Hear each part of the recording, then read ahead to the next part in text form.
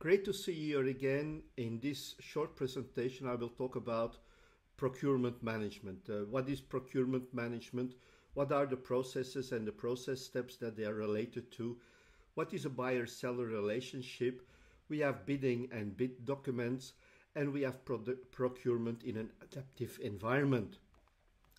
Now, when we look at procurement, we're dealing with buying things, buying services and goods from suppliers. And one of the things that we want to do is to be sure that we are protected.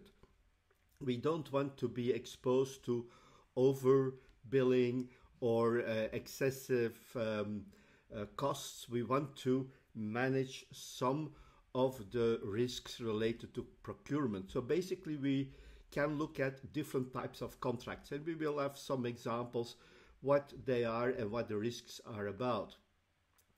When we plan the process, we set up the rules for procurement, and typically in a company there may be a division dealing with procurement.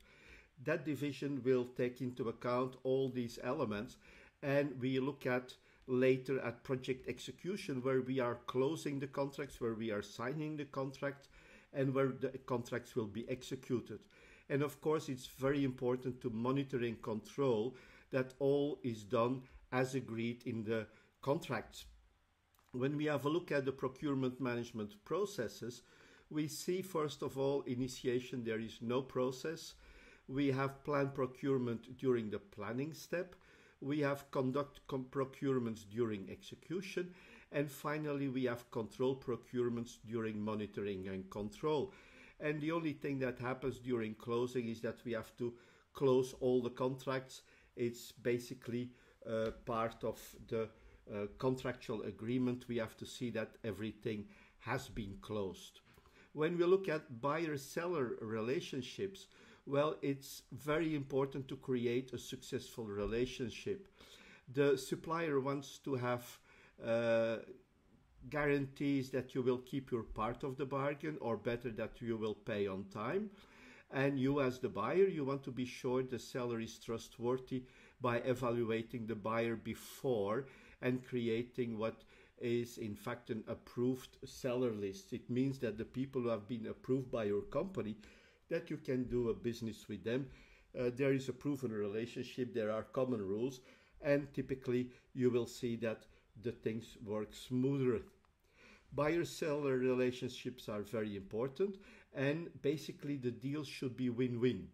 Now, typically when there is a contract and one of the parties is in a loss, you win, it's very good, and you are better than the others.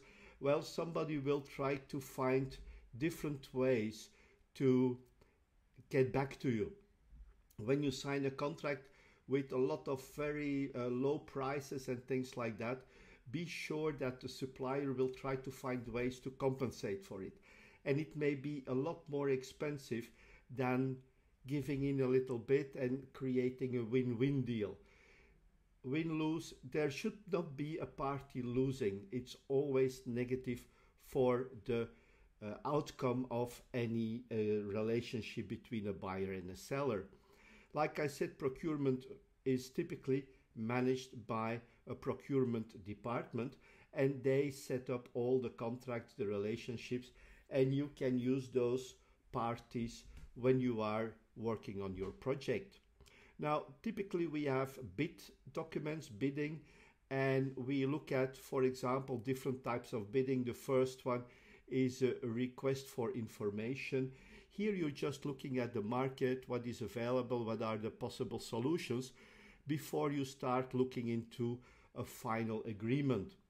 Then you have a request for quotation. Now here you're going to see what the cost is for the solution that's interesting for you, and you will get through the RFQ an estimation of the budget. And that's very interesting because you have a more realistic view of what is available, what the costs are, and you can make a better selection who and what to choose. And then you have an RFP. Here you're asking out to the possible suppliers to provide you with a proposal. This is the solution we want.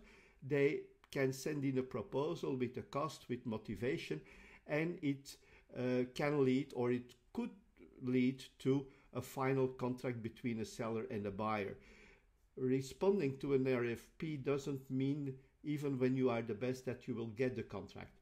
The customer can still say, no, I'm not interested, but basically this is a very important step, because you will get a real cost estimate of the work that has to be completed. We also have a look at the contract types and the different risks.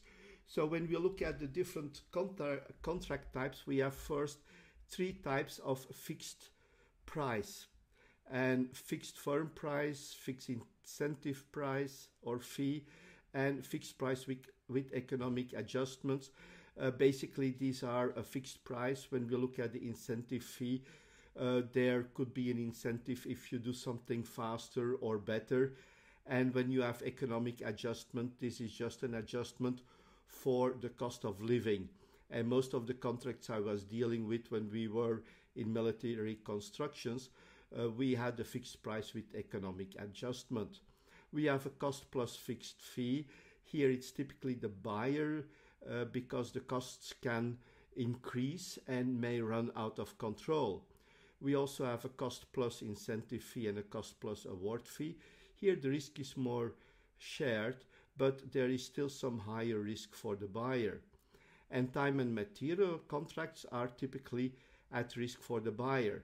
Now, the material costs may be manageable, but the hourly rate, the hourly cost, can become out of control. People can work longer on the work, and it will mean that you have to compensate for all these hours, and that may be basically a problem for your project.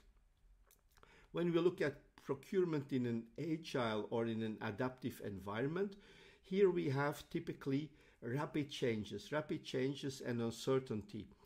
And we may include sellers in the team to create a collaborative working relationship.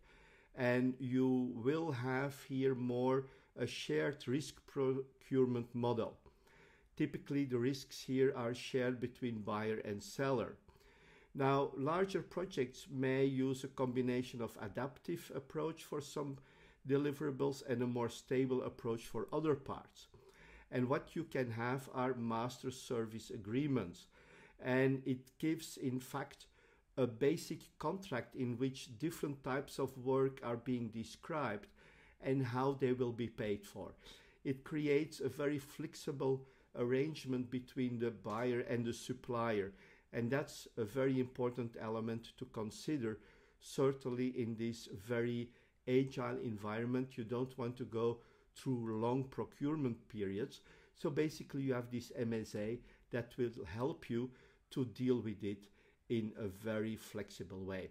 So that's what I wanted to say about procurement. There are a lot of other things to be included, but basically it gives you a short overview what procurement is about. So let's continue to the next video, and I'm looking forward to seeing you there. Thank you and bye-bye.